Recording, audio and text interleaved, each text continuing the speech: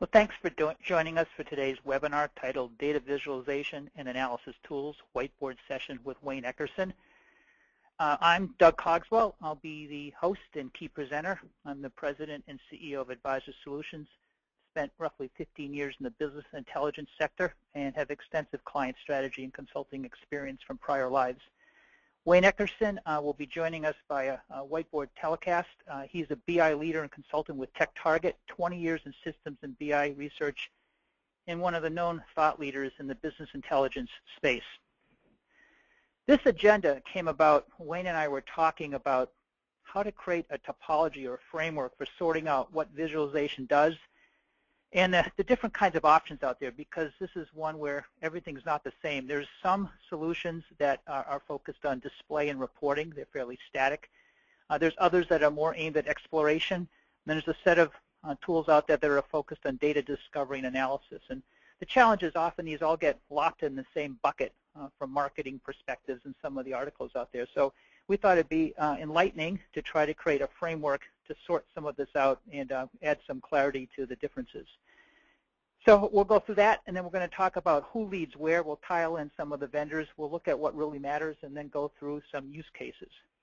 This webinar will last 30 minutes and will be followed by a Q&A. It is being recorded and will be available for viewing later, and the PowerPoint materials here will be available as well. So let's jump right in, and we're going to play Wayne's webinar, which was recorded.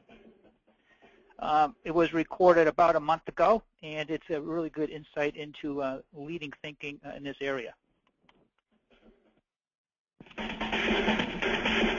Hi, this is Wayne Eckerson, Director of Research at TechTarget, here today to talk to you about data visualization tools.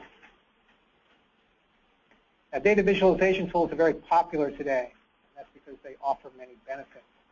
As all of you know, a picture is worth 1,000 words. Same is true with the data visualization tool. So the primary benefit of these tools is that it enables users to spot trends and outliers at a glance, using a variety of different chart types, pies, bars, lines, more sophisticated elements like heat maps and scatter plots, so that users can see exactly what's in the data, in fact, large volumes of data, without having to scroll through all the details. Second major benefit is that it provides speed of thought analysis. Most of these tools are built on in-memory databases where the data is downloaded into memory and allows users to ask questions, get answers, and then ask new questions at the speed of thought. So really conducive to iterative types of analysis. And the final benefit of data visualization tools, at least most of them, is that it allows analysts to publish their findings to all the other users on a server. So they can take what they've found, kind of clean it up, sanitize it, push it to a server, and provide access to the users they want. So those are the three benefits of data visualization tools. There are many others, but these are the primary ones. Be able to spot trends and outliers, provide speed of thought processing and analysis, and the ability to publish analysis to a server. So there are some things to consider when implementing data visualization tools. The first is that these tools work best when running against prepared data. And by prepared data, I mean data from a data warehouse or a data mart where the data has been sanitized, cleansed, and integrated. Not to say that data visualization tools can't run against other types of data, but it's a lot easier if they run against prepared data. The second is that a lot of these tools at least started their life as desktop tools. That's because most of them were designed for power users or analysts who prefer to work with a desktop application in most cases where they can download the data. It gives them more flexibility to do the kinds of analysis that they want to do. There's nothing wrong with a desktop tool, but if you want to scale it to the enterprise and give access to many more people to these tools and their output, then you have to make sure that the tool also has a robust server. And finally, not all data visualization tools are created equally. There are many different types and variations. This chart helps to understand the variations among data visualization tools. Let me explain the axes first. On the y-axis is a dimension that goes from reporting to analysis. And by reporting here, I mean views of data or content that are more static the interactive, where you're looking at metrics that are predefined and dimensions that are predefined more than ad hoc, and that functions or calculations that are more simple in nature than more complex. It's not to say that reports can't be interactive and support very complex functionality, which some do, but in a visualization world, this is what I'm talking about. Some of the more simpler visualization tools offer more static, predefined views with simpler calculations. On the other hand, the more complex or advanced visualization tools will offer higher degrees of interactivity, greater degrees of exploration, and support more complex functions, including data mining functions. On the x-axis, I'm talking about data complexity. And here, the primary difference between an environment that has low data complexity or high is the degree to which the data is prepared, and sanitized, and integrated, as I said earlier. So those are our two axes. Now we can start plotting categories of data visualization tools. The first category is what I would call display-type visualization tools. And these are what I would say are very simple dashboards that provide one or two layers of data that do allow objects on the screen to synchronize with each other, update each other. So if you change one, the others on the screen are automatically updated as well. But simple dashboards for the most part, with a highly visual interface that can be very appealing to users. The next category of data visualization tools, what I would call exploratory data visualization tools, that are really conducive to allowing analysts to go source any data they want from any place or any system they want, pull it down, and then start exploring that data by turning any metric or dimension into a filter, applying multiple filters at once, blending some of these data assets together, creating some simple hierarchies, and doing some degree of analysis. The third category of data visualization tool is what I would call a reporting-based visualization tool. Kind of a misnomer. What I'm really saying here is a much more interactive, scalable dashboard environment that allows a whole department or even a whole enterprise to interact with the data at a much higher level than with a simple display dashboard. And the final category of data visualization tools is what I would call an analytical data visualization tool. That incorporates more advanced analytical functions, including regressions and various other types of data mining functions that users can apply to subgroups or custom groups that they've created in the tool to do more richer analysis. So those are the four categories of data visualization tools. The interesting thing is that no one tool on the market, if you map it to these categories, is going to fall neatly within one of these four categories. Instead, most of them kind of fall heavily on one and then blend some of the effects and capabilities of the other. So an exploration tool, for instance, will be heavy on exploration capabilities, but also provide a certain degree of analysis and reporting and even display capabilities. Whereas a reporting tool will be heavy on the development environment for an enterprise scalable environment, but also allow analysts to do some exploration, as well as apply some more complex functions if required. And finally, the analysis tools will obviously be heavy on the analysis, complex functionality, but also enable their power users to explore the data as well as prepare dashboards for others to consume. So my name is Wayne Eckerson. That's what you need to know about data visualization tools. If you have any questions, please don't hesitate to contact me. Have a great day.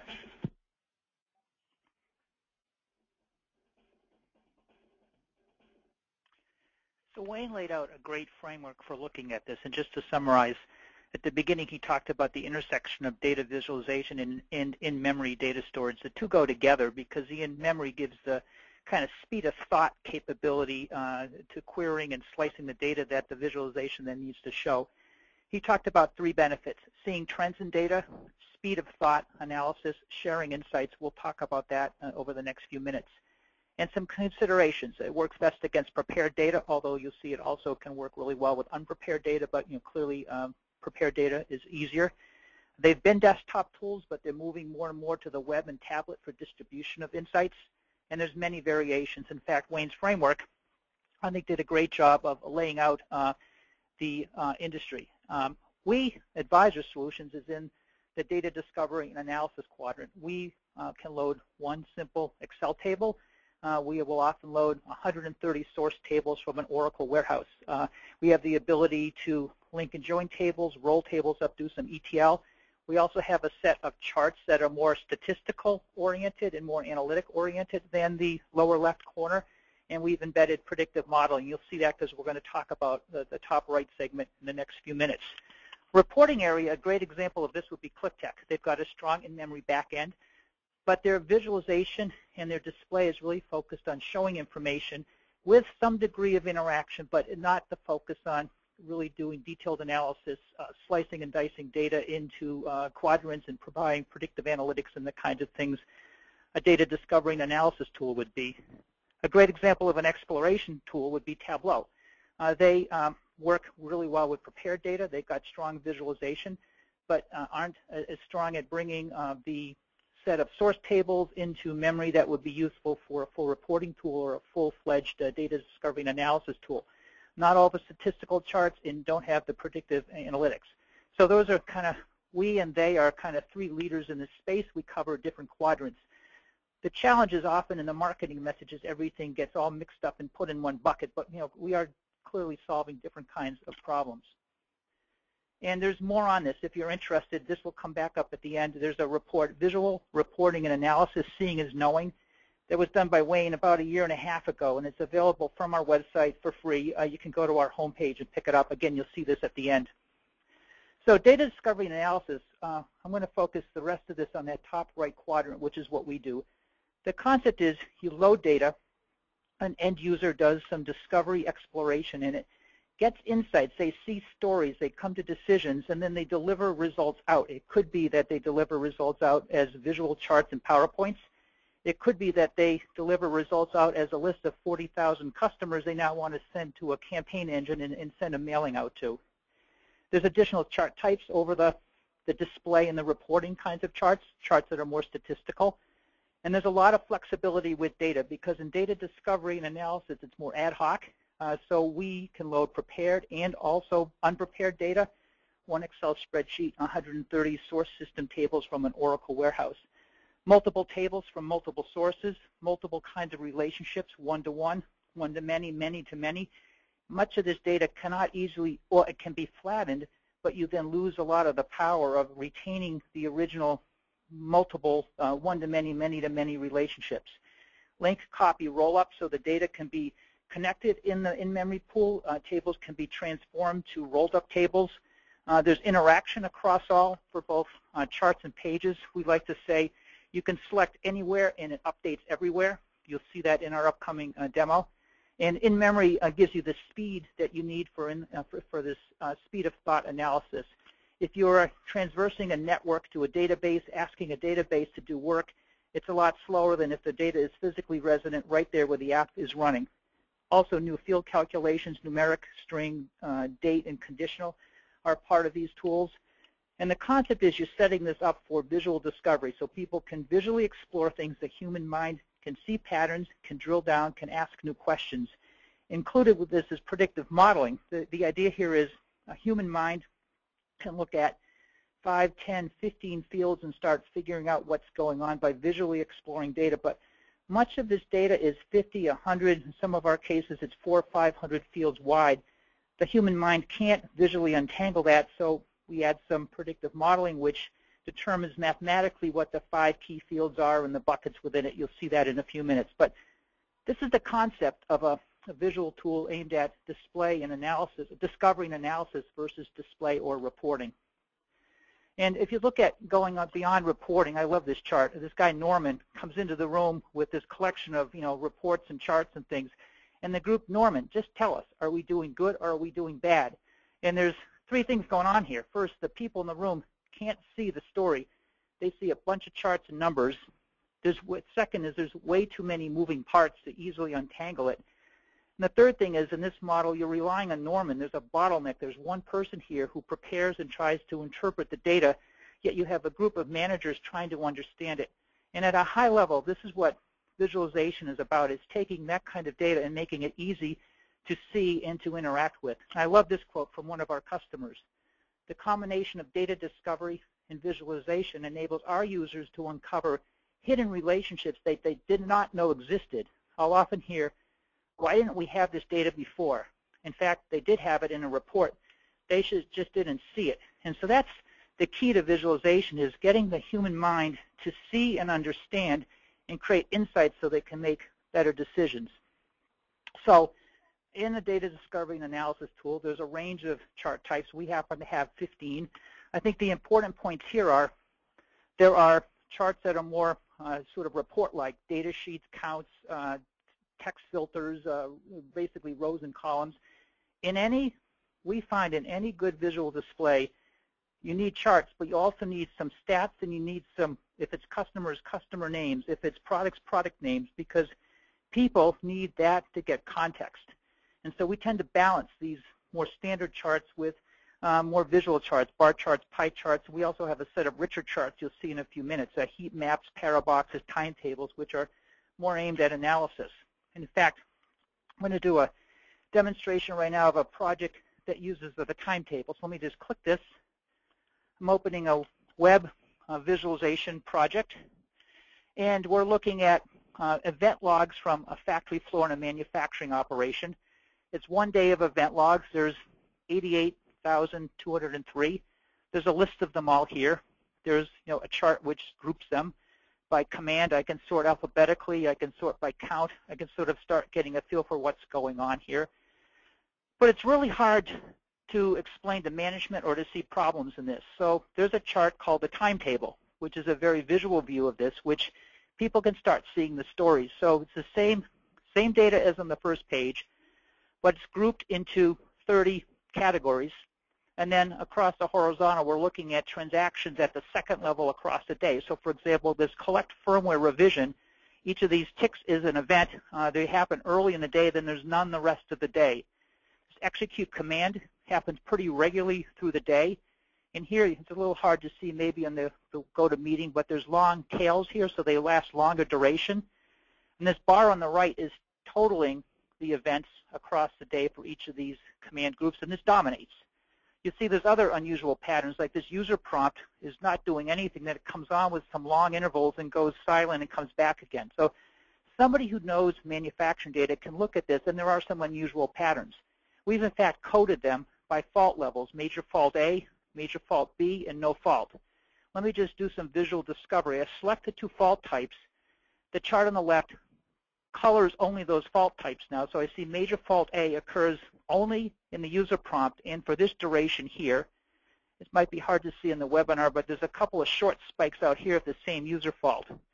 The blue one, major fault B, happens only in the execute command, and it happens in sort of late morning and then again in the afternoon, this gap period when everything else has gone silent. I might say I want to just drill in on the user prompt.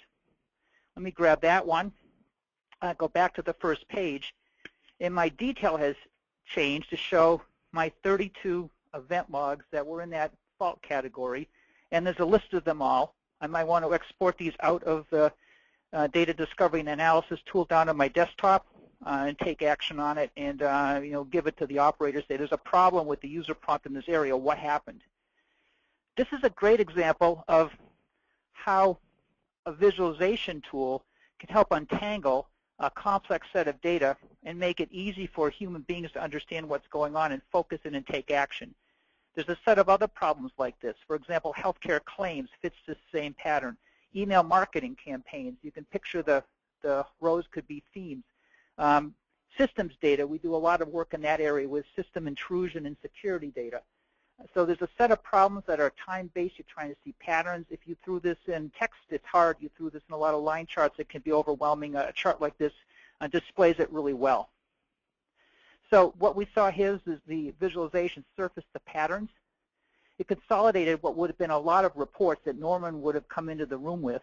It leaves impressions in people's heads. We find in many of our clients, instead of Norman, there's a projector with the data discovery tool on the screen, and people are having the discussion off the visualization and can navigate, drill in, see the problem areas in context of the whole situation. and it leads to better and faster decision making. Wayne's second benefit of visualization was speed of thought. And we see this a lot, whether it's a meeting in person or phone call with some, GoToMeeting or WebEx. Data is on the screen. People are trying to slice it different ways and not necessarily sure where they want to go with it. So they need to have it much more ad hoc than a report. And we would say, and we see in many of our clients, that more collaborative speed of thought approach eliminates the cycle of pain, which the other way to get that information is the user makes a custom report request. It goes back to IT, a query's run, some result comes back, it takes a few days.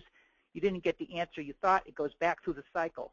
The other version is download from the source systems into Excel, get some flattened data, try to slice and dice it there. It's hard because it's hard to go through a lot of fields. You don't have all the data, hard to show people, and then the Excel sheet lives on because it's hard to get in the first place, so you keep it. There's a whole set of problems we've seen visualization applied to are about list reduction. And that could be, I've got 20 million customers. I want to find the right list of 40,000 to send a mailing to. That's perfect for this. I'm an HR manager. I want to find the at-risk employees in my firm. I don't know. I've got 300,000 employees. I don't know how many there are, but I want to get a list of them out. Or in this case, we're going to be a fundraiser, and our president is going to South Florida. We want to find the right people to invite to a dinner. So let's take a look at what that might go like. So I'm opening another advisor project. And again, we're web-based. This can work in browsers, can work in iPads, can work in client PCs, as Wayne said as well. So the idea here is we have a project that's been set around this data. There's 93,000 prospects. There's a list of them all. There's some filters on the first page.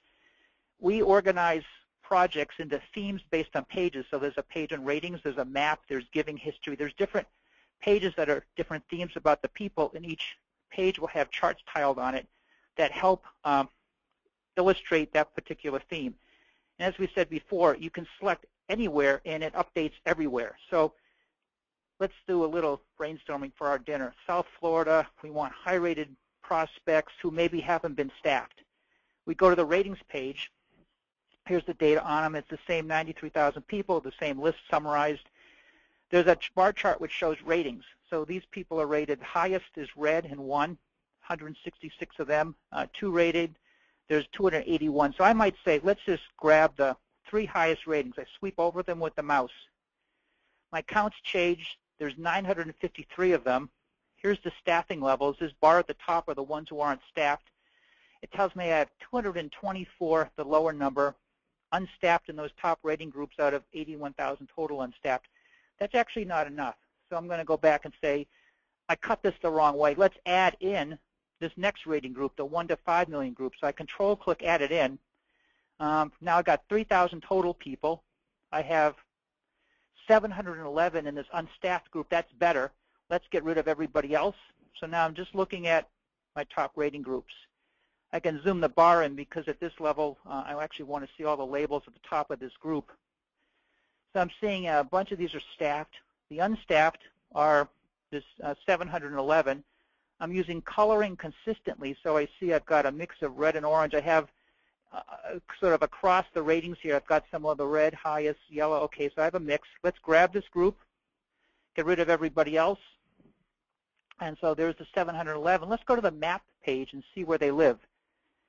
Well, there's a big bar up here in New York, so I've got a cluster in New York, 85 up there. I've got some in Boston, 10, some in the suburbs around.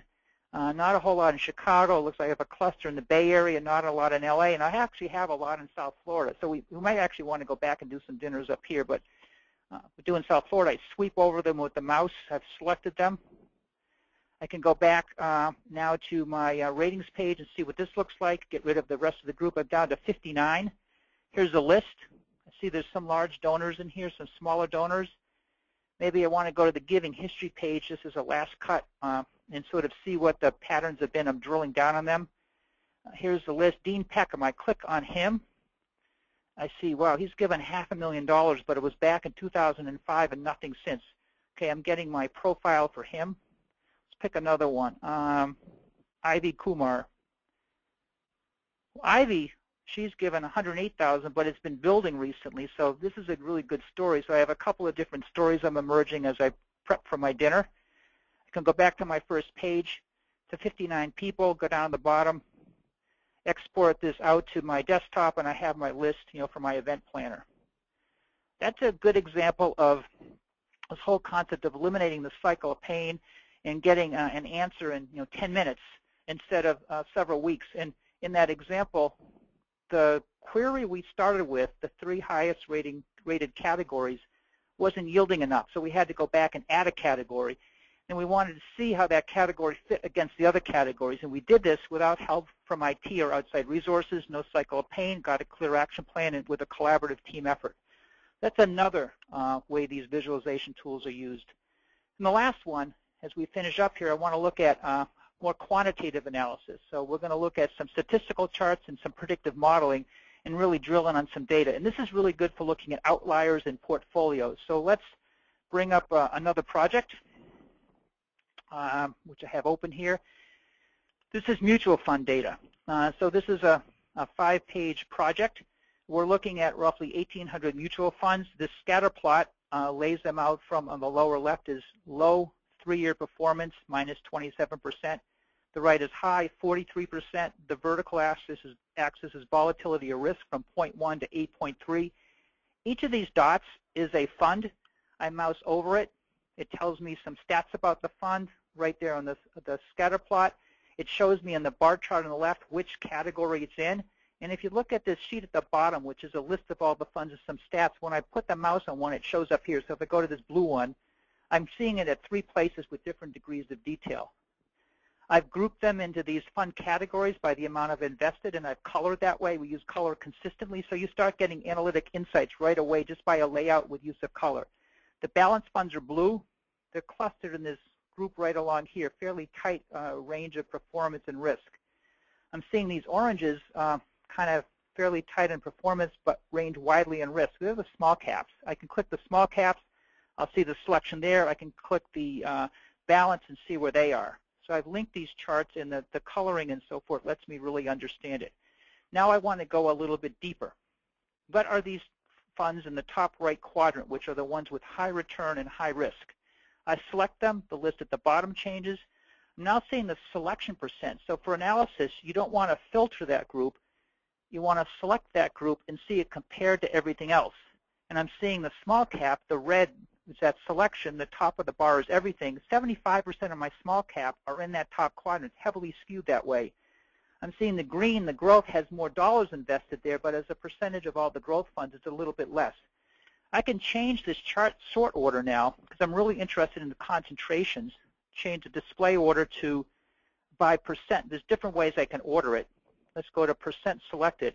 It throws the ones that are more skewed towards that corner quadrant at the top. Small cap, see the stat, 76%. Growth, 60%. Capital appreciation, 49%.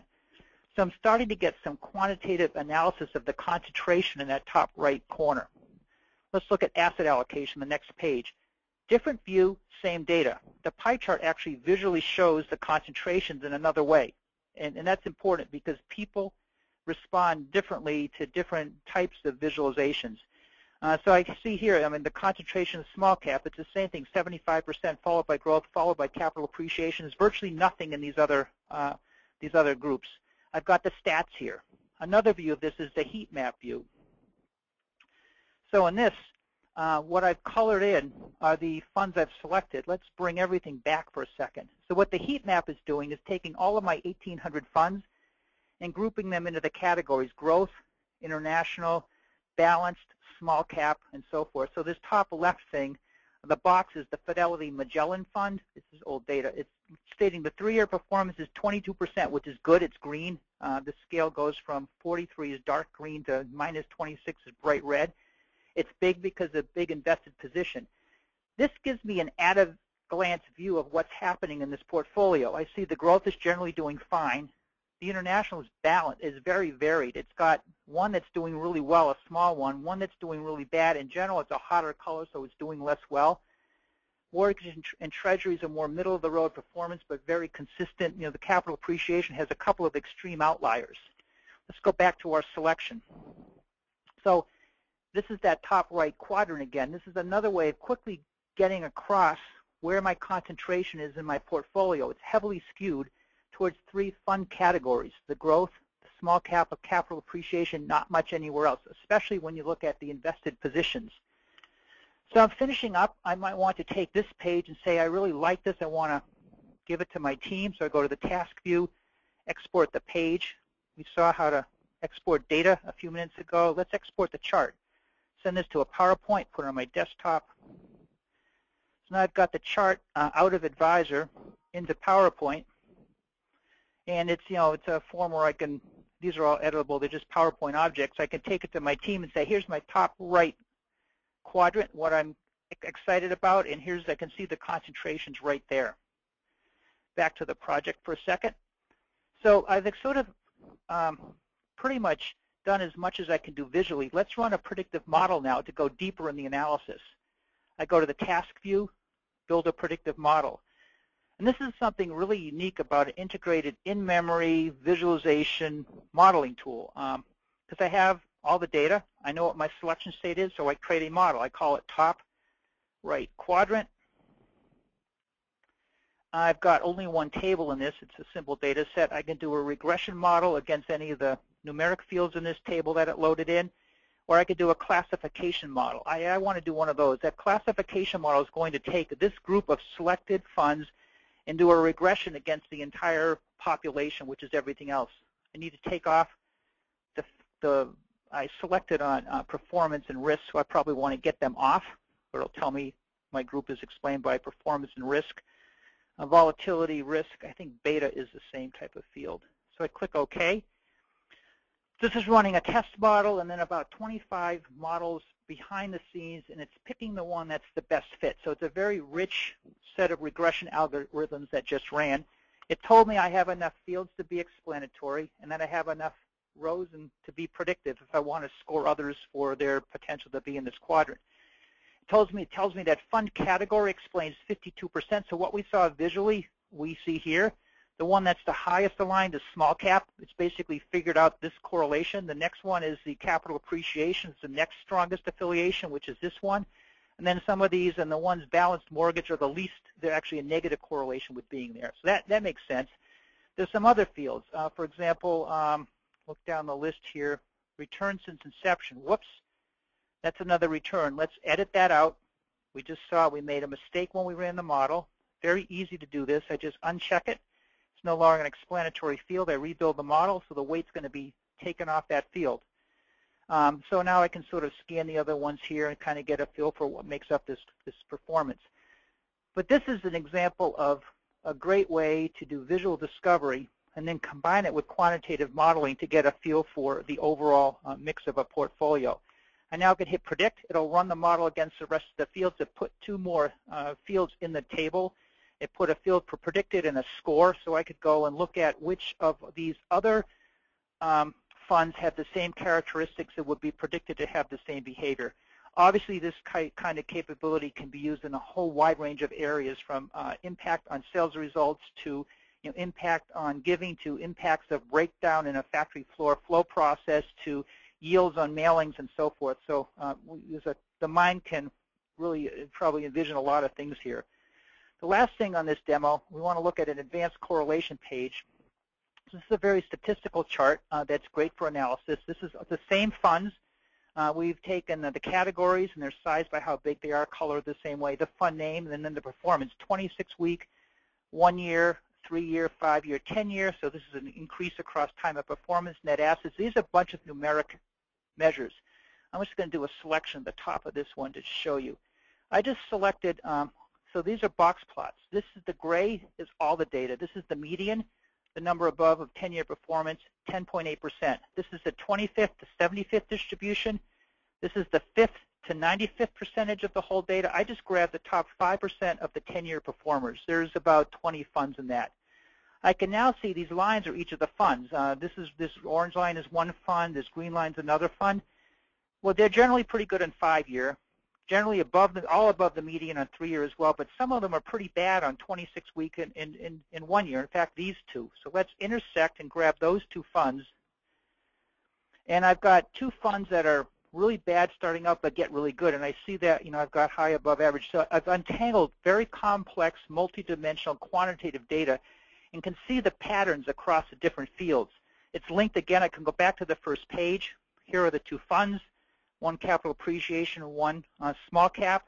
I can sort of see where they fit in my overall risk and return. So to summarize here, back to the PowerPoint. I've got to go back to where it was in the PowerPoint. And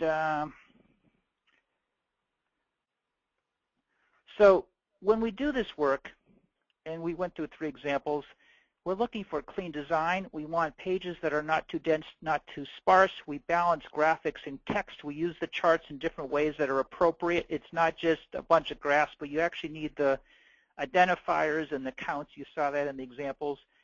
And then this is one of Wayne's rules. You want to be able to get from summary to detail in 3 clicks or less as you're doing this discovery and analysis. And I think in the examples you saw, we could go from a portfolio of hundreds of thousands, or in many of our cases, it's tens of millions of things, down to the row-level detail on transactions really quick. His last point was sharing insights, and I think 4 things here. These things are becoming more and more visual. They're becoming more and more collaborative, and it's breaking the cycle of pain. They're becoming more interactive and intuitive as people work through the data, how to score things, how to show things, and they're becoming more and more mobile, which is the ability to access interactive display of data anywhere, anytime, whether it's on a tablet or you're on a browser or you're on a PC or on a desktop or whatever. So that's the summary, and we're open for questions at this point. So here's a question. Do you see data visualization deployed more for individual power users or departmental apps? Okay, good question. We actually have 2 use cases. People can buy individual seats of software and basically load up data and set up charts and do ad hoc analysis. We didn't go through that today. You would set things up probably along the design of the different projects you saw. But more and more we're finding, especially if you're working with complex data sets, we'll create a project that is aimed at the mutual funds or aimed at the prospect identification or aimed at the factory floor, the 3 examples we saw, and then push that out over the web to, it's usually these are departmental things, departmental level problems, 10, 50, 100 people, 200 people, and then they can interact with it the way I did. So the experience I showed you here was an experience that can be pushed out over the web to a group. What I didn't show you was the authoring, the real ad hoc. I have a new table came in. What do I do with it? How do I figure out what's in it? But there are 2 distinct use cases we work with. Somebody asked, who's behind our data visualizations? What we are is a spinoff from Bell Labs here in the Chicago area. So our in-memory technology and our visualization came from 10 or 15 years of research in Bell Labs, and Advisor has commercialized it. So it's a rich, deep technology portfolio with 20 or 25 patents on it. And this is an area we are well renowned for and clearly one of the leaders in. And there's that's, can we deploy to a large group of 1,000 or more on a web server? Yes, but generally, especially if you go back to Wayne's chart up here, the number of users for discovery and analysis is going to be less than for a reporting tool or for a general display. Typically, analysis and discovery is done around a departmental or a problem area, and typically we're seeing 10, 50, 100 users, 200 users maybe. We might have several of these that are then out to thousands of users, but it's rare you're going to have a discovery and analysis situation where you want to slice and dice that goes to a very wide audience. And clearly down in this quadrant that can be the case. So I think the answer to that question depends on what type of problem and what type of solution we're talking about.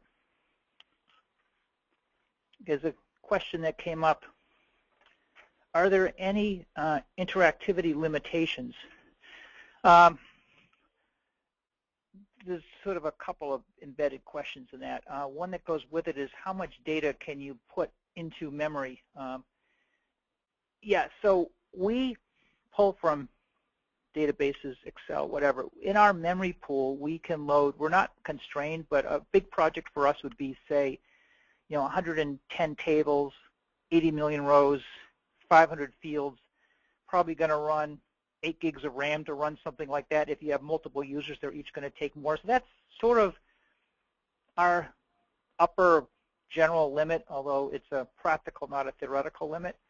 At that level, those numbers of tables, our response time is sub-second. If you make, for example, a selection on the transaction table, which might be 20 million transactions, and you're grabbing every transaction over $200, that will link to the customer table, and it might tag the 6 million customers who have done that. That would then link to the promotions table and tag the 10 promotions they got, and all that would update sub-second. So charts on a page on promotions would quickly update to see which ones drove sales over $200.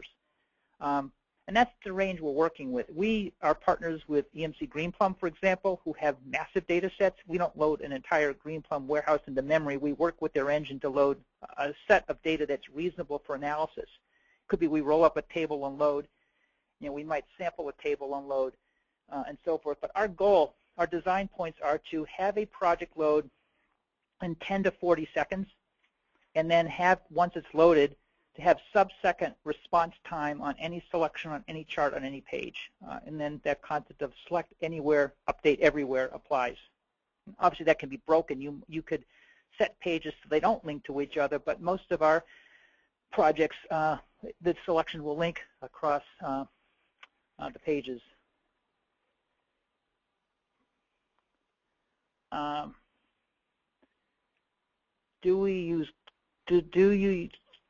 Are you used in closed loop control systems? We do quite a bit of work in systems and network data and in machine and factory floor data, which is, you're looking at, those problems all have event logs. They could be called different things, but basically they're throwing out signals at regular interviews as things happen. That's the first example you saw. So yeah, some of those can be closed-loop control systems. It can be other kinds of systems, but there's a general problem area there which we are pretty good at, and we have a couple partners working in the space, and we operate directly in that space as well.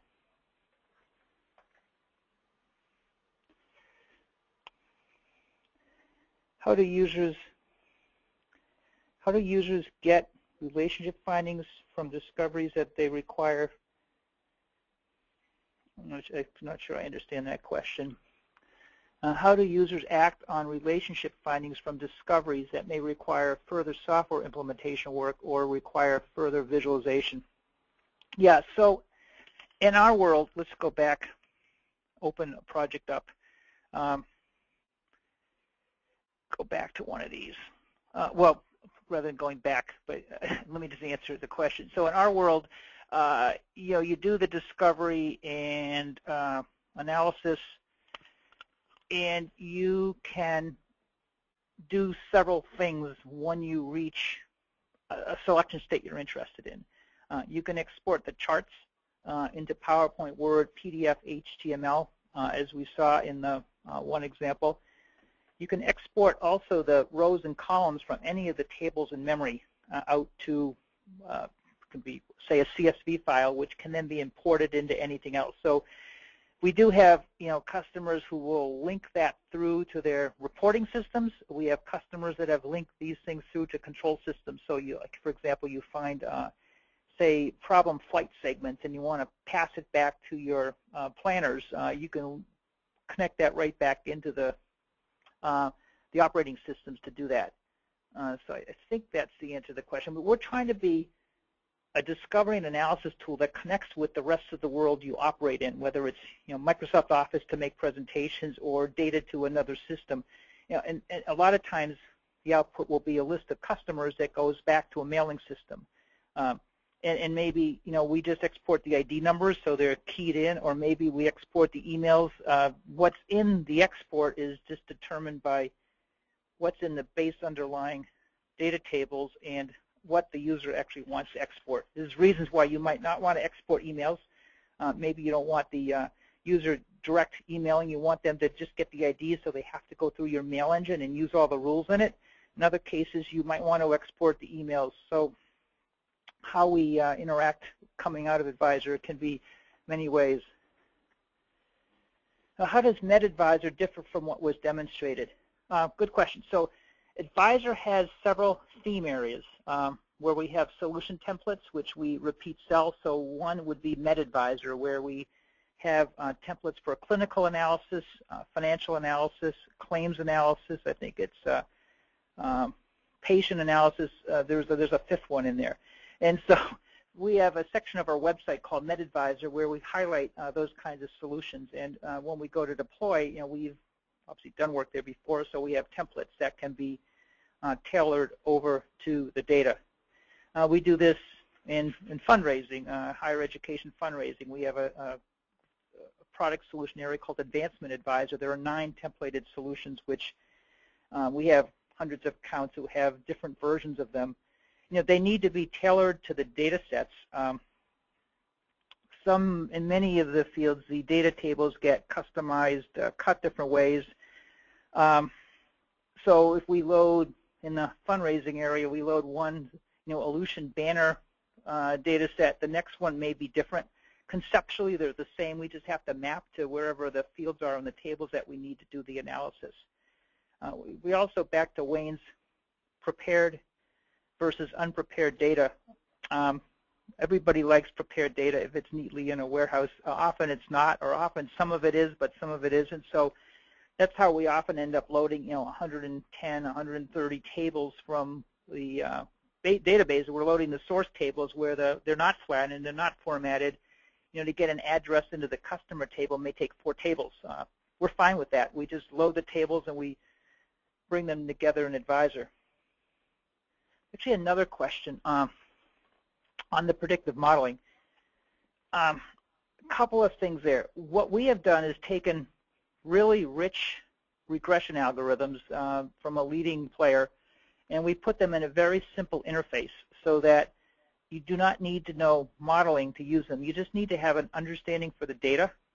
And then that regression I ran literally ran probably 25 models behind the scene, and to pick the one, selected the one with the best fit, and then display the output. The other thing we have, we have all the data in memory, and so it's easy to make the selection visually. The modeling picks that up. If you've then done scoring, you can look at the scored population, and it'll go back to all the other charts. So you can quickly explore the scored population in the map. Where are the high scorers? What are their ratings? Are they staffed or are they unstaffed?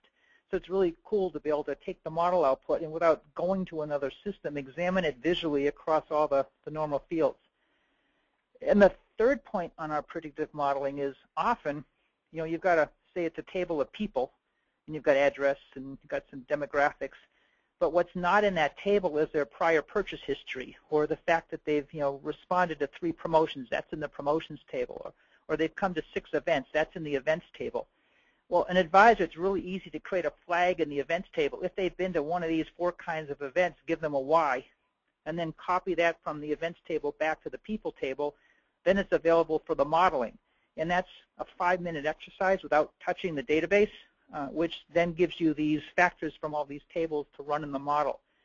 This is an advantage of, as Wayne said, these lighter, interactive discovery and analysis tools. If you tried to do that and go back to the IT group to get the database tables changed, it's a much bigger deal. And he's actually, or we've called this, it's an analytic sandbox where you can play with these things really lightly, easily. If you actually are going to do this all the time, sure, it should be in the database, but often at the beginning, you don't know, and this is a format you can play with. Another question. Someone still has to create the initial sandbox to be explored. This is still where IT is required, correct? Or can the user make an initial theme? So the big thing there is understanding the data. So an end user generally is not going to be able to go and sort through the Oracle warehouse and figure out the 105 tables they need to load to get the content they need to do the analysis. It's just that is unlikely. If it's 2 tables, sure, they can figure out. And our software, like the other ones I mentioned earlier, it's point and click. It's all wizard driven. It's not hard to do it once it's in the software. The challenge is what's in the data and what has to be moved around to use it. So typically in those situations where it's going to a group of people and it's loading from an Oracle warehouse a lot of tables, our consultants will work with the client to get that set up. Once it's set up, it's easy to modify it. We create projects, kind of like Excel creates workbooks. We create projects, and you can, once the data is loaded once, you can easily modify the project to another purpose, and then it will load the data perfectly fine for the new purpose. As a related question, in the production mode, how does it reload the data? So, good question. If it's ad hoc, it's on demand. You just load data and it pops in. Usually in production mode, we set up so we load daily. We can load more often. It can load on an event. But typically, we're sitting on a file server somewhere with a master copy of a project. You saw 3 projects in the demo. We kick off a trigger at, say, 3 in the morning. It goes and loads the 105 Oracle tables, builds an advisor project, embeds and encrypts the data in, and it puts it on the file server. And then the users come in either with clients or on the web or the iPad version. The software is loading that pre-built project into memory wherever it's running, and then the users get it. And there's 2 good reasons to do that. One is we're not hitting on the database during the day, unless people want us to. We're only touching it once a day. 2 is the data stays stable for the day. Typically, people don't want to be examining it at 9 in the morning, going to their boss at noon, and the data's changed. So obviously, we can load on demand, but most cases, we load in that mode. There's another question about the iPad. When you run on an iPad, what actually is running on the iPad is the gist of the question. The answer is not much, which is the same with our browser base. We have a multi-threaded Windows server app that if you're running it, the data runs on a Windows server somewhere. And then basically the iPads or browsers are interfaces to it. We're shipping images to it, and then we're picking up the interaction locally, and we're maintaining multiple sessions on the server. So if there's 50 users, they're all having different experiences, but there's the client and the iPad is thin. All it's doing is showing things and giving people interaction. And we're shipping images because it's much lighter with the volume sets than if we ship graph definitions or points to plot. We're open to that, but right now we're a very efficient interaction, fast. Well, you saw the demos. It's very fast delivery. It looks client-like. It's so smooth, and it's completely thin. Got another question. Are the tables related to one project, or can the data tables be shared between different projects? Yeah, they can be shared. So the model there to think of is Excel again. So you create a workbook which loads data from somewhere, and then you have it. If you want another project, you would then modify that to another workbook which would use the same data, but it's going to show it in a different way, purpose it differently. I'd say our projects, when we build a second one, the data isn't typically 100% the same as the first one. It's, if you go back to the fundraising example we showed, that was for finding prospects. If you now want to look at the mailing campaigns, the email campaigns, some of that prospect data you don't need, but you then need all the mail sends and all the email sends. So you typically are swapping around a few tables, but in general, a lot of the data is shared in something like that, and you would just create another project, and so you don't have to, all the schema and all the load for it would be identical. Our load time, too, on these projects is pretty quick. Like these projects we've been talking about generally load in 10, 20 minutes at night. Depends on the speed of the database, but usually there's not much load on it at that time of the day, and so the load time we're actually on the database and off is quick.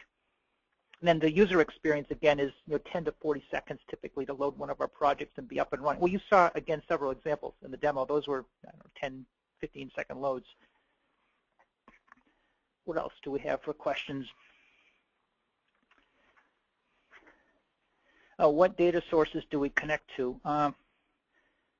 We connect to most common databases, as well as Excel Access, text files, Salesforce.com, and whatnot. We have some clients who have older databases or sort of proprietary databases, and in those cases, we are generally loading text files that are exported from them. So there's a whole host of other cases where we would load that way. Other questions? I see we're also bumping up against our hour.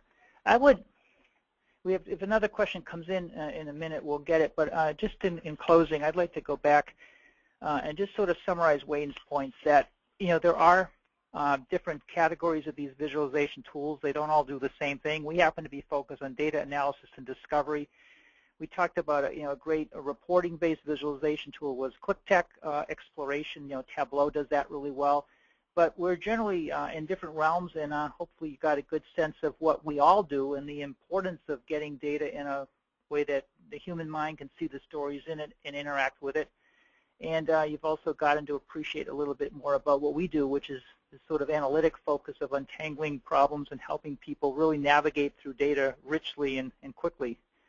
And we just also would recommend the additional report, Visual Reporting and Analysis, Seeing is Knowing, which is available from our website. It kind of goes a little bit deeper and does go into some of the technology players a little bit more than certainly I felt at liberty to do today. So this has been recorded. We will be following up.